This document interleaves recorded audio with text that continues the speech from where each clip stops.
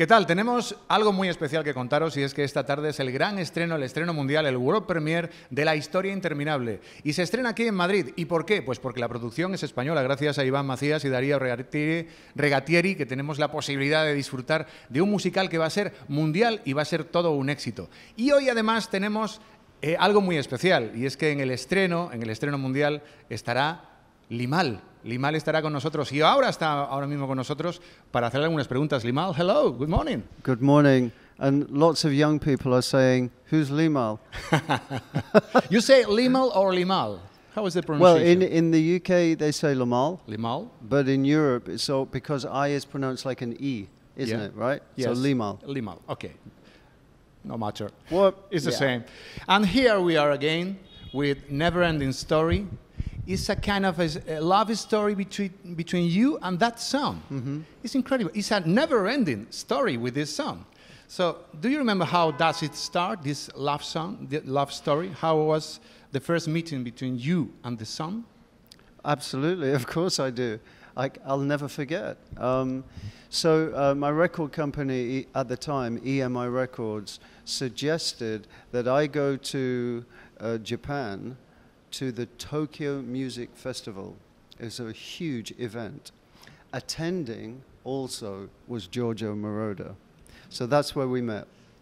And when I came back to the UK, 6 weeks later, there was a phone call inviting me to fly to Munich to his studio to try my voice. Just try. It wasn't a guaranteed thing, okay? And it was Giorgio Moroder. So. And, you know, to receive, for a musician to receive a call from Giorgio Moroder is really like an actor receiving a call from Steven Spielberg. I imagine, yes. You know? Yeah. So, but as I've said before, I'm embarrassed to say that I went to bed the night before at 3 a.m. I'd been drinking, I'd been smoking. I was 23 years old, and I almost missed the flight.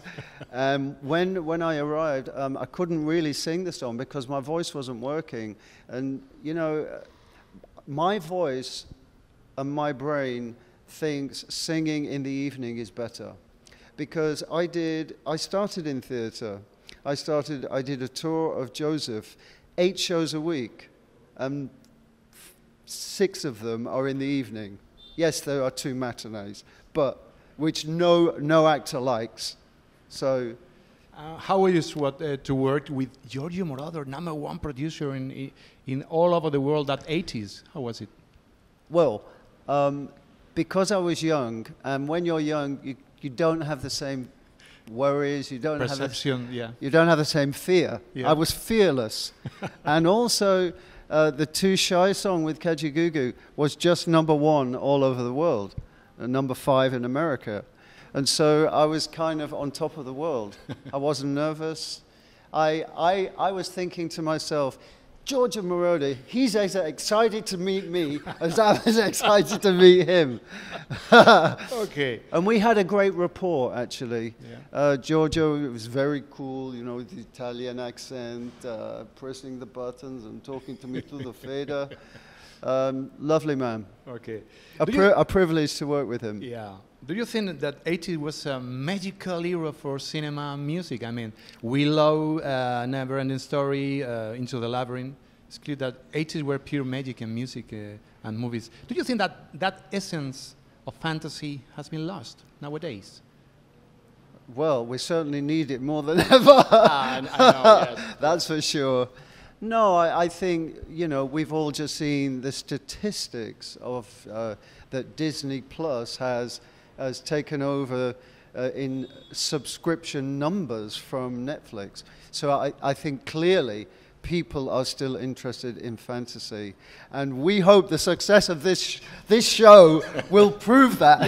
Yeah, it's going to be. And apart from that, your name is like a fantastic character of a book, of this book, Never Ending Story. Do you have realized that your name is kind of a fantastic name or something? It's a play. Your name is a play between your... Yeah?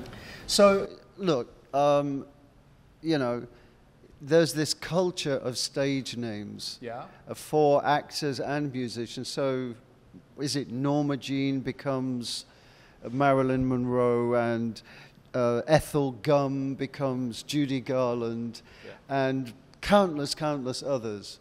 So in the music business, I remember I looked at the name Sting, and I thought, that's really cool. One word, one name, one word, very easy to remember. So I arrived in the rehearsal with Kajagoogoo one day after like a year, and I said, guys, I'm not Chris anymore, I'm Limahl. They're all like looking at me. But it worked. It worked. Was it any different in musical terms between Chris Hamill and Limahl? No. Any different? Not really, no. Not really? No. Okay. I mean, certainly, my mother calls me Christopher, especially when she's slightly concerned about something. You get the full name. Now, Christopher's a nice name. Yeah. But, it doesn't really stand out in the music business, Do you know what's happened nowadays? That you ask somebody who lived in the 80s, what is Never-Ending Story? The most are going to answer, well, it's a film. But everybody is going to answer, it's a Limahl song. Everybody has listened to Never-Ending Story, the song. What do you think this song is so special, has so potential in the time? What is so special? Well, this song? I will use your word. I think it's magical. There's something in the composition that Giorgio has created where you kind of float along on this ride. It's like being on this elegant funfair ride, this twinkling synthesizers, but then the sort of driving bass at the bottom. I always say too, it's like a ballad, but with a beat. Yeah, it's true. So it's very singable, and of course, the international lyric. Yes. Oh, and your voice, and Beth Anderson voice as well. Yes, of course, yeah. Well, it's incredible because when a TV show needs kind of recreate some 80s scenario, there it comes again the song, Never-Ending Story, like in Stranger Things, for example. What do you feel when you listen to Never-Ending Story into a TV show like Stranger Things? It's kind of 80s again. Yeah. So I became the coolest uncle from my nephews when the Stranger Things happened. Yeah. Yeah. Yeah. Because I'm getting the WhatsApps going, oh my God, your song is on Stranger Things. Oh yeah. So, and of course, I saw on social media the streams that go, the Spotify streams go from 300,000 a month to 1.5 million after the broadcast of Stranger Things. Yeah. Very, very exciting. Very exciting. So congratulations for all the success.